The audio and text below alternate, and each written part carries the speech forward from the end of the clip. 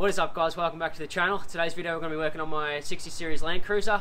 As you would have seen in last week's video, I did mention a little bit about it and how I'll be doing some work to it. Today I'm going to be fitting some bigger shocks up front and some shackles. So if I don't video it, guys, I don't actually get to do it pretty much. So I work 40 hours a week, and Saturdays or weekends pretty much my only day off. So I'm going to be taking a little break on the camper today and just be doing this. So it's currently running a 2-inch EFS lift kit. It's got the anti-inversion shackles in it. It has sagged over time in the front, just with the bull bar and the heavy winch in there. So I'll be putting in the extended shackles that I did have in there previously before the lift kit. I'll put those in the front, and I'll be upgrading the rear shocks in the future, but I just want to see how it sits at the moment. Just a bit about myself. I do love working on cars, as some of you guys probably have seen on my stories on Instagram. I do post a bit there about what I do at work and that, so just a bit about me. I am a heavy diesel mechanic. I've done all that. I did go to uni for a bit, and then I'm doing another apprenticeship now, but that's all good fun. So let's get stuck into it. Alright, so I just wanted to give you guys just a quick look at what I'm going to be putting in. I know this is a massive topic on the 60 series LandCruiser page on Facebook, of what sort of shocks and shackles and all that sort of stuff to run. It's all pretty confusing. Everyone's done different things, so I just want to show you guys. So these are the Dobinsons I'm running. Hopefully you can see that there. Yes, that's the part number there. Now I was told these are out of a 120 series Prado and they fit, because with the 60s at the front you need the bolt on the top and the eyelet down the bottom. So that's those there. Now these are the shackles. I did paint them years ago. I'll probably have to touch them up one day, but anyway, they're greasable. The 2-inch drop shackles. So that's what I've got in there at the moment. You can tell they're a lot smaller compared to that one. So I've got that in there. Obviously I've got the shocks in there and that. I mean, all this lift's done about probably 20,000 Ks all up.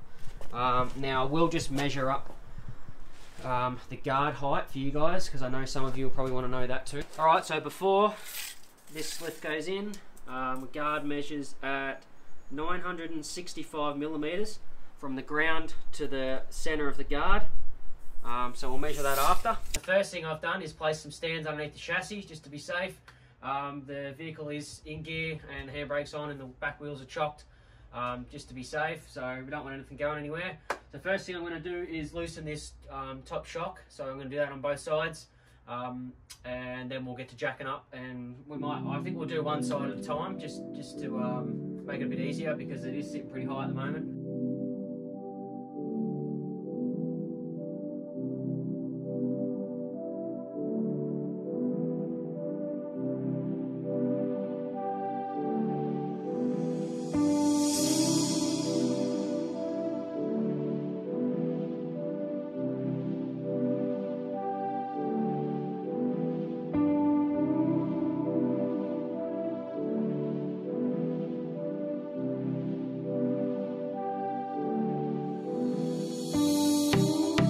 So I've got those shocks both sides undone, so now I'll be jacking it up from the bull bar underneath, so that'll raise it up and I'll be able to undo the shackle and do one side at a time.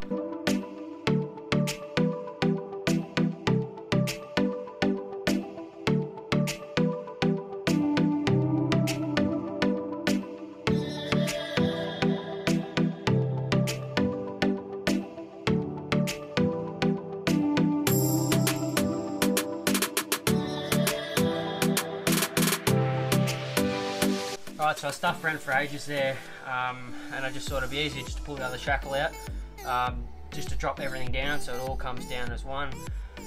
Now I can get these shackles in, and I did have to add this block here. I know it's not the best thing, but I am in my driveway trying to do it.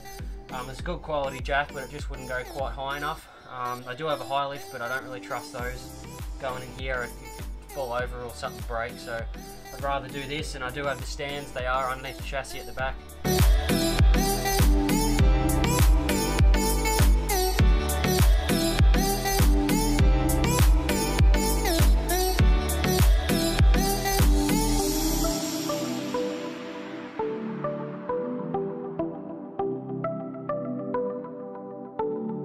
Okay, so now they're back in. I'm going to do the final tightening on the ground, as you should always do. Lower the car down and do the final tightening.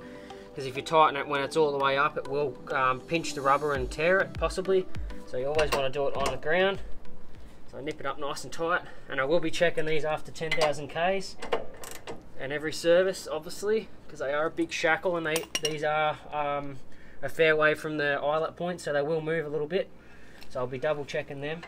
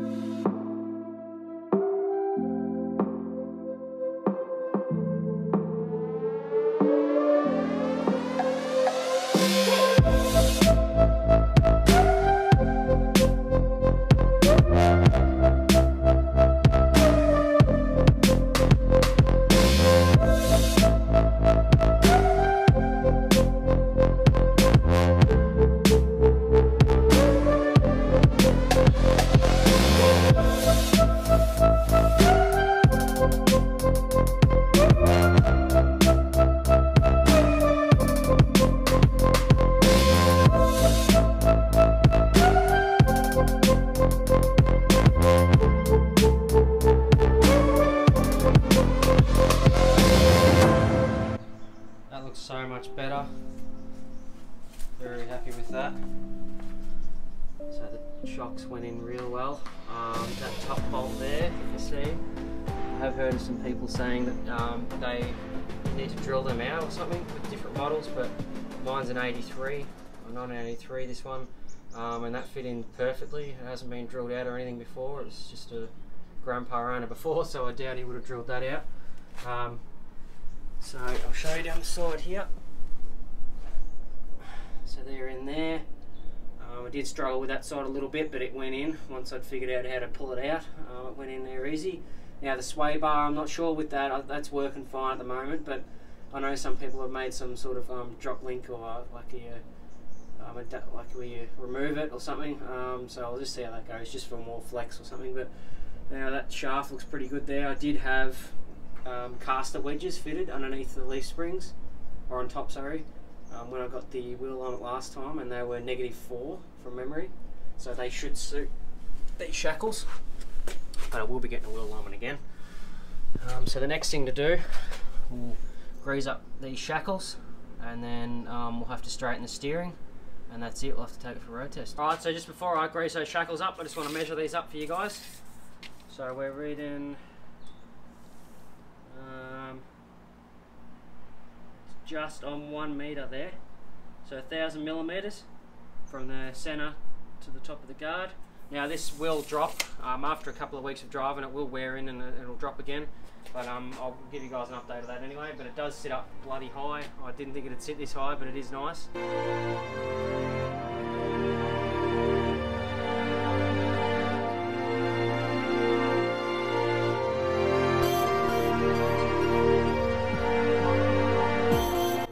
So there's my EFS steering dampener there. As you can see, the boot's perished and fallen off. It's about 2 years old, and as I said, the kit's done 20,000 K, so it's pretty poor quality. And I believe it actually started perishing as soon as I put it on. Anyway, so my steering wheel is actually pretty straight, and I will be getting a wheel alignment. But if you guys want to straighten your steering wheel, you just need to turn this bar here. So obviously loosen that nut and that nut over there, so you loosen those and straighten it that way. You don't touch the bottom one, that's for wheel alignment places to do that. Look, I'm no expert, so you guys always do all this sort of stuff at your own risk. So yeah, that's how you straighten that, and you'll bring it back to center. So, alright, so just before it starts raining again, I want to give you guys a quick walk around. So this is obviously the 2H diesel. So yeah, washer cap, I've got that on its way, it's coming. They are pretty common to break. I'm going to tidy up some wiring on this battery here. Intake gasket, I'm going to be doing that in a future video, so you can see that's leaking. I'll be hopefully putting a bush in that throttle pin there and doing the gasket. And that's the second battery exhaust gasket, so that's the Denko turbo kit, so I need to get some new clamps and that, but I'll do that in the future. As I said guys, I've been really busy with YouTube. I do get 2 days off on the weekend, and 1 day's with family, and the other day's just doing YouTube full stop. So I don't get much time anymore, but I do enjoy filming and showing you guys what I'm up to. So I'll show you inside. It's pouring rain here now. So that's inside. I've got the XR6 seats in here. They are okay, they do the job. So I've got a touchscreen head unit in here. It is a double din. Now when I looked at the unit, it had just the single din sort of back on it, but that was at the top, so I did modify it. I 3D printed some parts and made that work. I have the 80 series pillar pod there, so that works well. I've just got the dual volts at the top. I don't know if that's focus there. Dual volts at the top. I've got EGT in the middle and boost at the bottom. This only runs 7 psi boost, so nothing too crazy. I have got the center console in here. I just whipped that up about 2 years ago, and I've got to put in some cigarette sockets. They are wired, but I'll put a couple in there, so that's about it. Around the back, this is the rear bumper I made, still going well. I've got to get the exhaust, I want to get that moved straight and dumped down, nice and tight up against the bumper, so I'll get that done at some stage. As you guys know, this is the camper trailer that sits here in front of the garage, so you can go check that out if you're new to the channel. Check that out, a link above. Alrighty guys, that's going to be all for today's video. That suspension's all done and in. That looks great, I'm really happy with that. So last thing I'll do is just go for a quick drive and make sure it's all handling well, and make sure that steering wheel's straight, and then I'll just jump over those tensions on the underneath, just on off camera. Yeah, so ask me any questions if you guys like to know anything more about that suspension or setup, or where I got my parts from or anything like that. I'm more than happy to help. I know it's sort of confusing on some of the forums and all that about that sort of stuff. I'll possibly have to raise the rear end a bit more in the future, but we'll see how that goes for now. I don't mind it sort of sitting a little bit lower in the back.